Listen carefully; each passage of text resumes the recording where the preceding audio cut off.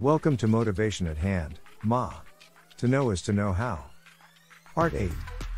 Case 123 CR 00257 TSC Document 139 filed November 6, 2023, in the United States District Court for the District of Columbia, United States of America vs. Donald J. Trump, defendant. Government's omnibus opposition to defendant's motions to dismiss the indictment on statutory and constitutional grounds. B. The defendant's constitutional challenges lack merit. B. Alvarez confirms that the charges in the indictment do not offend the First Amendment. The defendant devotes many pages electric case filing, ECF, number 113 at 4-10-15, to discussing the Supreme Court's decision in United States v. Alvarez, 567 U.S. 709, 2012. But Alvarez undermines the defendant's argument and confirms that the conspiracy, fraud, and obstruction charges in the indictment are entirely permissible under the First Amendment. Alvarez held that the Stolen Valor Act, which made it a crime for anyone to falsely represent that he or she had been awarded a military medal or decoration, was facially invalid under the First Amendment. 567 U.S. at 715-16, see it. At 730, Breyer, J., concurring. In a plurality opinion, Justice Kennedy contrasted the Stolen Valor Act, which targeted falsity and nothing more, with laws that implicate fraud or speech integral to criminal conduct, which prohibit false statements in connection with some other legally cognizable harm. 567 U.S. at 719-21. In language that has direct application to the charges here. The plurality opinion specifically identified as permissible under the First Amendment laws that protect the integrity of government processes, quite apart from merely restricting false speech, such as perjury, prohibitions on false statements to government officials, and prohibitions on falsely representing that one is speaking on behalf of the government. Same as at 720-21.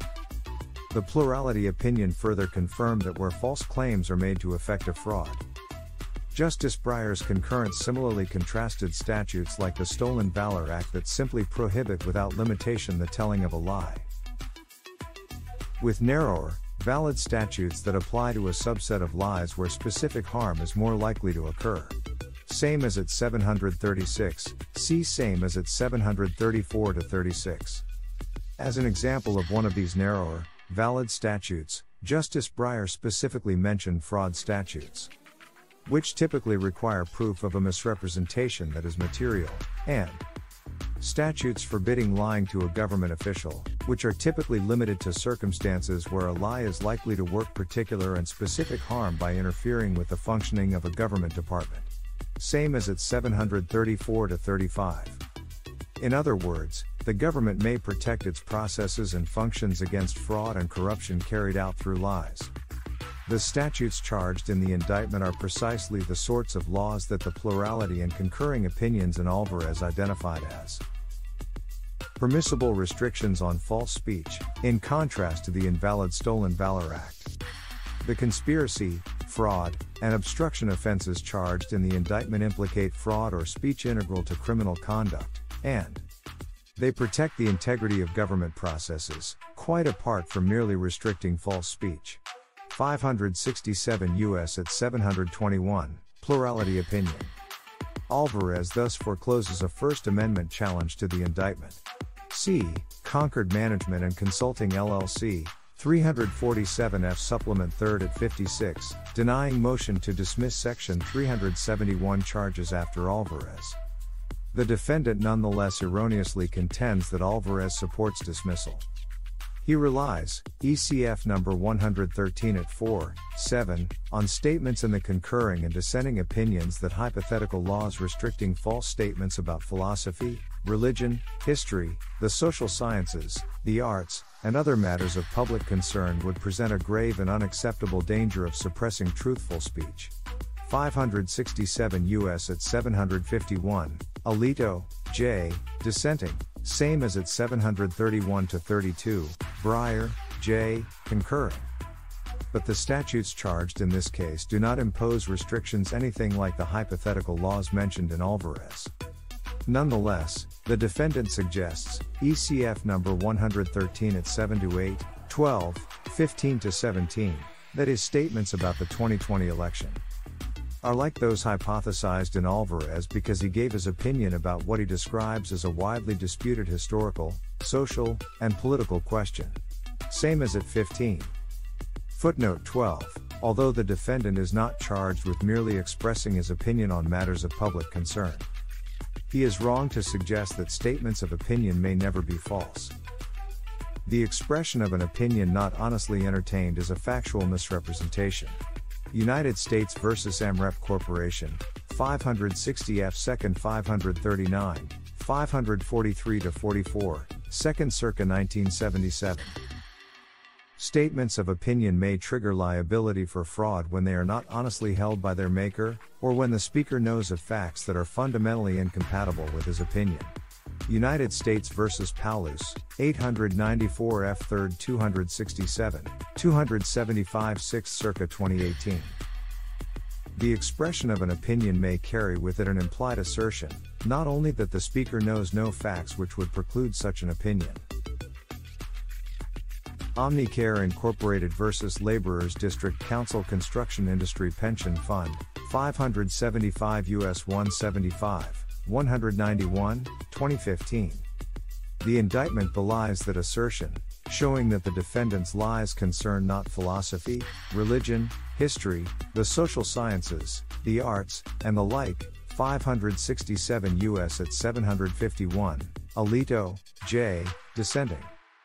But instead concrete, specific statements that he knew were false. See, ECF number 1 at paragraph 19. 36,000 non-citizens had voted in Arizona, paragraph 33.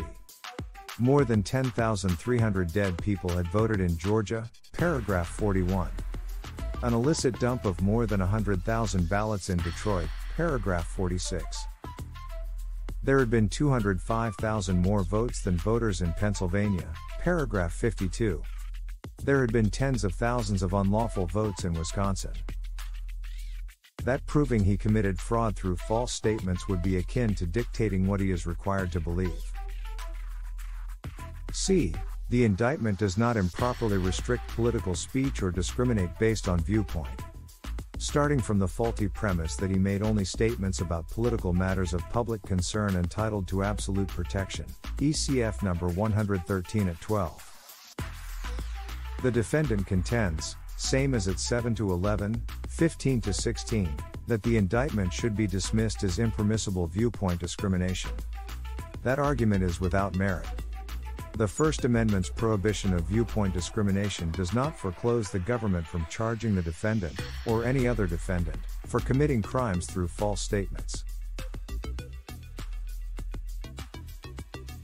Falsity is not a viewpoint.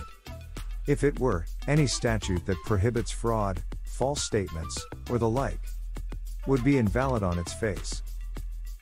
Nor does the indictment discriminate against the defendant based on viewpoint merely.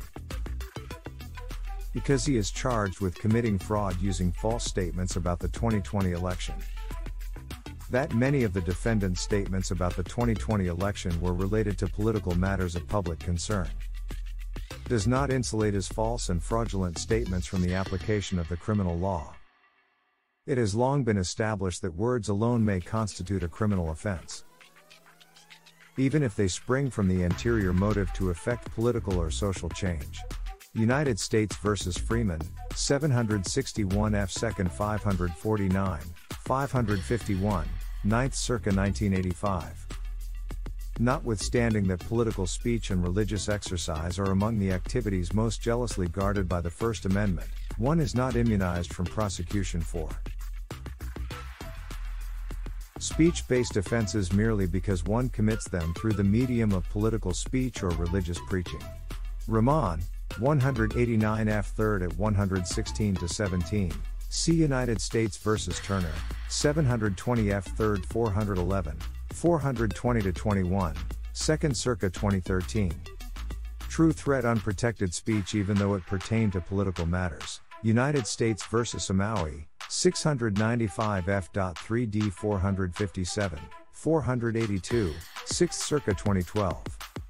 Forming an agreement to engage in criminal activities, in contrast with simply talking about religious or political beliefs, is not protected speech. United States vs. Hassan, 742 F. 3rd 104, 127-28, 4th Circa 2014, same, Concord Management and Consulting LLC, 347 F. Supplement 3rd at 56. Rejecting claim that charge of conspiracy to defraud the United States infringed on free speech rights because the defendant engaged in political speech. The defendant invokes ECF number 113 at 12-13, the Supreme Court's decision in McDonald v. Smith, 472 U.S. 479, 1985, to argue that his conversations with government officials were protected under the Petition Clause of the First Amendment.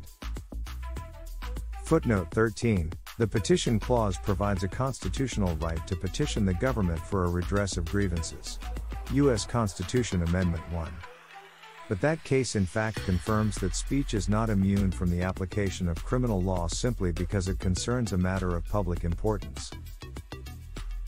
The petitioner in McDonald had sent a letter to multiple federal officials, including President Ronald Reagan, that allegedly contained false allegations of illegal and unethical conduct by the respondent, who at the time was under consideration for a position as a United States attorney. Same as at 480-81. Rejecting the petitioner's claim of absolute immunity under the Petition Clause. The court held that the Petition Clause afforded the petitioner the same amount of protection as the Speech Clause and therefore he could be held liable for defamation, which lacks First Amendment protection. Same as at 482-85. It made no difference that the letters addressed matters of public importance, namely the qualifications of a candidate for United States Attorney. Same as at 486, Brennan, J., concurring. Likewise, there is no basis here to treat fraudulent statements or statements integral to criminal conduct any differently, simply because the statements pertain to matters of public importance. Footnote 14. Although the defendant cites and briefly discusses ECF number 113 at 13-14, McDonald v. United States, 579 U.S. 550, 2016, that case lends no support to his First Amendment, or any other, claim. In that case, the Supreme Court defined the statutory term official act as used in federal bribery statutes applicable to public officials, with which the defendant is not charged. The court adopted a narrow construction in part to avoid constitutional problems, identifying a substantial concern that a broader interpretation would cast a pall of potential prosecution over the normal relationships between officials and constituents that are an important part of our form of representative government. Same as at 574-75. The court did not mention the First Amendment in its opinion, and the opinion provides no support for the defendant's claim that the First Amendment provides him with a right to commit fraud. To be continued. Part 9. 2. The fair notice doctrine does not provide a basis for dismissal. Much appreciation to you for giving of your time with us at Motivation at Hand. To know is to know how. We trust you will come back soon.